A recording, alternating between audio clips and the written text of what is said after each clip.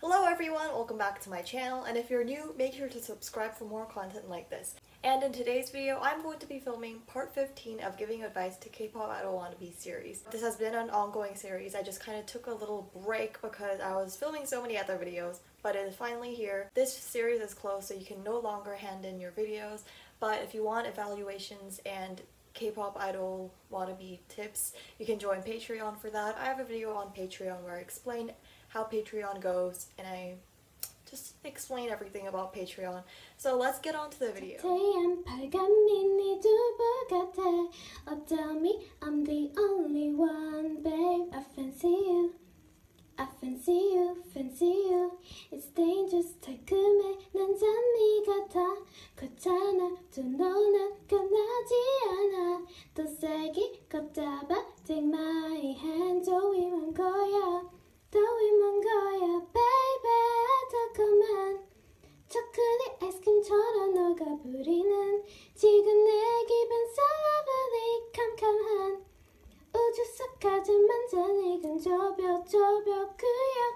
So I think her vocal colors are quite unique. She has like nice vocals, but one thing I would say is to improve your Korean pronunciation a bit. Although it isn't like really bad, I can still understand what you're saying. It just needs a bit of improvement to sound absolutely fluent, because you don't want to show any flaws to the judges.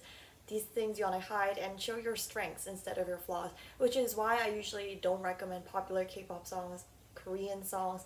I would usually go for at least vocals. I would go for non-K-pop songs, non-Korean songs, so it's easier for you to pronounce. But I don't recommend doing it in your mother tongue language, whatever it is. Like, unless it's English, I don't really recommend going for that, because usually they look for Korean, English, maybe Chinese and Japanese. Not usually, but maybe that's kind of like the 4 languages they usually look for. Also, this section of the song that you chose, like the beginning of the song, doesn't necessarily show your vocals well. It's barely showing your vocal potential. So for example, if you're really good at singing high notes and you can hit them very easily and it doesn't sound like your voice is strained, then go for the near the end of the song where there's a high note. Or choose a song where the high notes are in the chorus. For example, I Can't Stop Me. It's really hard to sing that song without feeling strained, without feeling like you're just kind of pushing those high notes out there, which isn't something you should do. So those are kind of like the recommendations I have. I'm not entirely sure if you can hit high notes or low notes, so kind of go for the songs where it highlights your voice as a whole instead of just the not so special, not so unique, because in that case you wouldn't stand out. I do have a video about standing out, and I think it is something that you need to see, because like taking advantage of your unique vocals is so important. Next person. 겨울의 그때서 난 봄이 되어준 널 만난 건 Oh miracle 내게 너무도 기적 같은 일인 걸 내가 원후로는 이제는 겨울이 춥지만은 않아 날 바라보는 내가 있기에 So this person necessarily doesn't have a great Korean accent, which is why I would recommend choosing like an English song. And with this kind of song, you did choose it well, and you did choose it well in terms of the song choice, because it does have those high notes, it does have that kind of vocal power that you need in order to hit these notes but also carry the song. It needs a lot of vocal power. So I would recommend choosing an English song that really has power. I can't really think of one right off the top, but anything that suits your vocal colors well, which I think right now is powerful, strong, that kind of vibe you want to go for. Also, I'm not sure if the vibrato is purposeful in the middle of the song, but if it is purposeful, I would try and watch a few more videos, just like YouTube videos about vibrato and how to kind of control that, so it doesn't sound like you're like nervous, because when you do vibrato wrong, it sounds like you're kind of shaking and you're nervous, and you don't want that, right? Confidence is key. I hate to say it, but it is key. It's like really cringy. Confidence is key, but you know, it is important, and you don't want to sound like you're just nervous, so that's why your voice is kind of shaking. But you want to see that your vibrato also has power, because when you're trying to do vibrato, power is so important. It's kind of what carries the entire vibrato. So it sounds like you're really improving your vocal techniques. So the last part I think is my favorite. I like when it goes up and down. It suits your vocals well. So just try and... I have no clue what the heck happened there. It went from like a warm tone, which was the rest of the room, and then into a cool tone, and then suddenly changed back, so that was kind of scary. Anyways, either improve your Korean pronunciation or choose an English song. It's really one of the two. I would say that your pronunciation is a bit worse than the first person, just because who knows, maybe this pronunciation is harder, maybe you didn't listen to the song enough, which sometimes is a problem. When you don't listen to the song enough, you kind of don't get a sense of what you need to say in the song, how you can kind of show your emotions through singing. So since I see that a lot of people are lacking their pronunciation, let's give you some 3 quick pointer things that you could work on your pronunciation.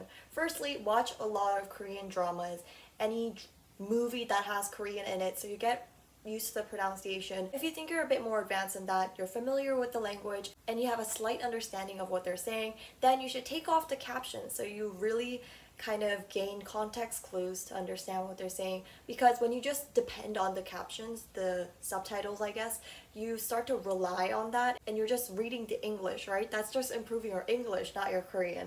So you want to take off those captions. Once you're a bit more familiar, if you're just beginning, just read it with the captions. So maybe just like only listen to the audio, like watching Korean YouTube videos, those are fine too.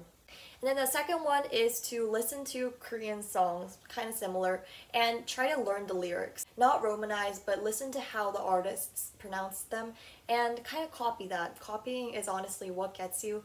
Even when you're just starting to sing, you want to copy some kind of artist so you kind of sound like them, right? You're not going to immediately find your vocal technique, your vocal style from the start without any help, without any inspiration from artists. So that's kind of a similar thing. And number 3 is to don't romanize. Don't romanize. I already explained this in the number 2, but romanizing is so harmful. It doesn't get you familiar to Korean alphabet, which is a whole different thing from English. I know some, I don't know, Asian countries have romanized versions of their text, but Koreans do not have that, okay? So don't read romanized. So you don't want to be like 안녕하세요. You want to actually write 안녕하세요.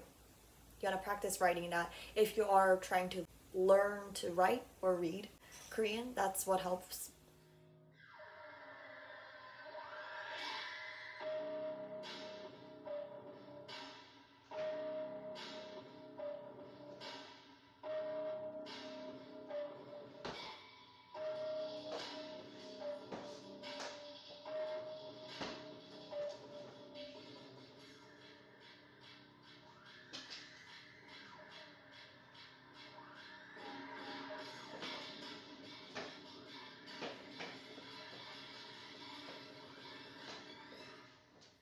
I really actually like this, and it shows your potential very well. Because you have long limbs, you're using that to your potential and using that to make your dance look a bit more extravagant, I guess. But one thing I would say is that some parts, I think when you're like putting your leg out and then your arm out, the rhythms aren't exactly correct. So try this a bit slowly. It's kind of hard when you're like floating in the air and then you have to do it slowly, right? But try it slowly, even if it's just like the minimum bass dance where you're kind of just not trying but trying.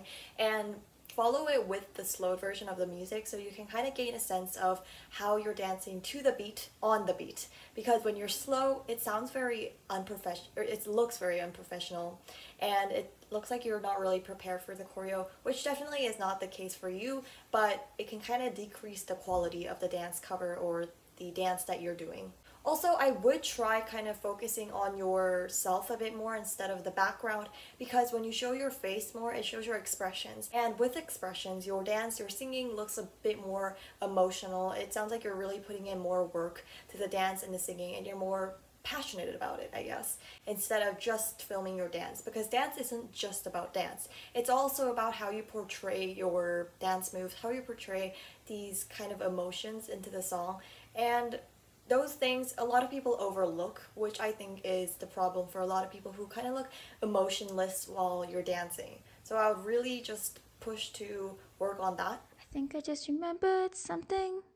I think I left the faucet running. Number words are filling up the top. Darling, you're just soaking in it, but I know you'll get out the minute You notice all your fingers printing up. I'm tired of being careful, tiptoe, trying to keep the water warm. Let me under your skin. Okay, so this is a song that I definitely would not recommend because you're kind of like sing-talking. By that I mean you're not showing any of your singing potential, but it just kind of sounds emotionless. You're just kind of, singing for fun. Like, it's kind of like humming. You're doing the bare minimum of singing. And with these kind of songs, you can't show your emotions. You can't show your vocal potential. You want to find something that suits your vocal techniques better. So just think of one thing right now that you are really great in terms of vocals or dance or rap, whatever you do. Just find something. For example, singing could be you're good at vibrato. For dancing, it could be you have really clear and crisp moves. For rapping, it could be your speed or your clarity of words. Whatever that may be, just think about that. And then think of a song, just think of any song that has that kind of technique in it. So maybe a song that has a lot of vibrato, and you could use that vibrato in the song. Vibrato doesn't match that song, you want to kind of go away from that. And think of a dance where your dance can be really looked as clear and crisp. And think of a rap that has really, really fast pronunciation or clear pronunciation where you could just share that talent of yours. Because at the end of the day, that's what you're doing. You're sharing your talents, you're sharing your potential to the judges so that they can choose you and think, wow, this person really stands out. This part of her dance is really, really good. I think we should choose her. That's what they're going for. If you're just kind of meh, they're gonna be like, oh, just another auditioner that doesn't really stand out to me. The same song, the same vocal technique, that sort of thing. You want to go away from, right? Because you want to stand out. You want to be unique. That is it for this video. I haven't filmed my series in forever, like I said, because I had so many things coming. If you guys would like evaluations like this, except a bit more detailed and definitely longer, you can join Patreon for that. I am planning on making like a season 2. I don't know. I have like 18 episodes planned right now until episode 18, sorry, not 18 more, because right now this is 15, so I have like 3 more planned. And yeah, that's it. If you're new here, please do subscribe, and I'll see you guys next time. Bye!